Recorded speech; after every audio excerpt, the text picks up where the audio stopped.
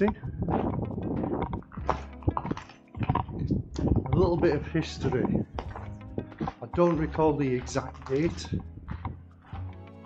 but the hotel was constructed in the early part of the 70s as a timeshare resort, and I think 2 years after construction started, the company went bust.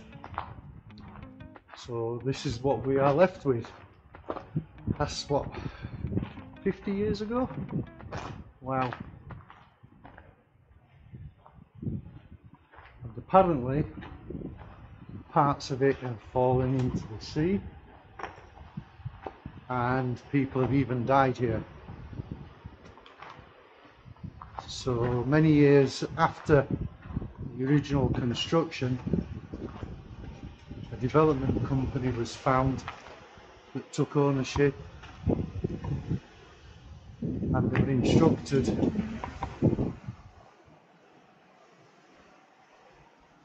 to put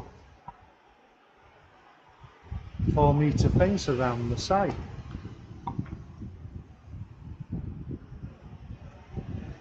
But imagine this if it was finished. It would have been amazing.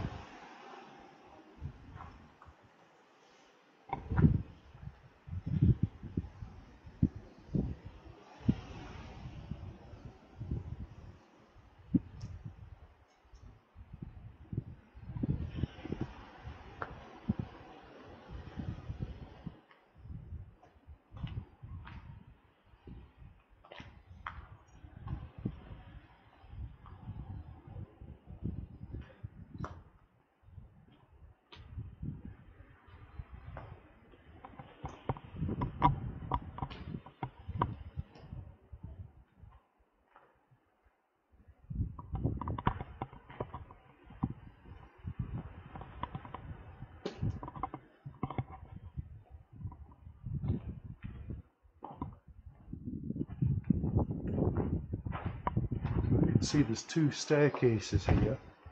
I wonder if we can see all the way up.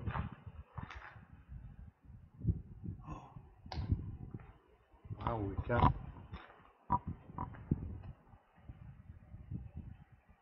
That's amazing.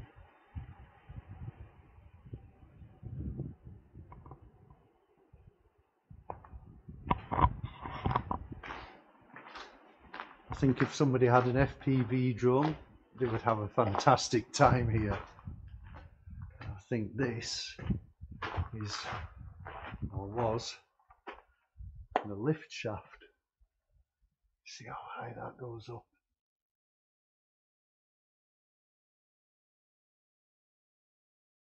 Wow.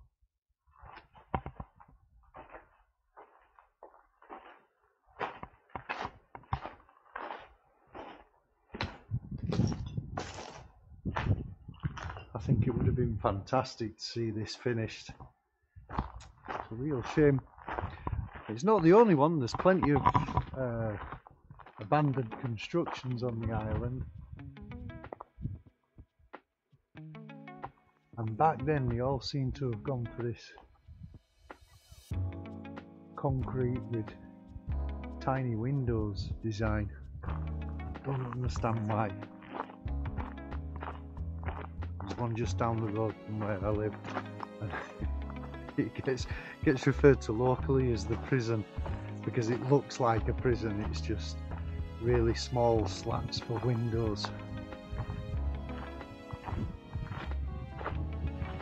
So there we have it, the Anyaza Hotel, Lasagna, Anyaza Hotel. Just imagine that finished in all its glory.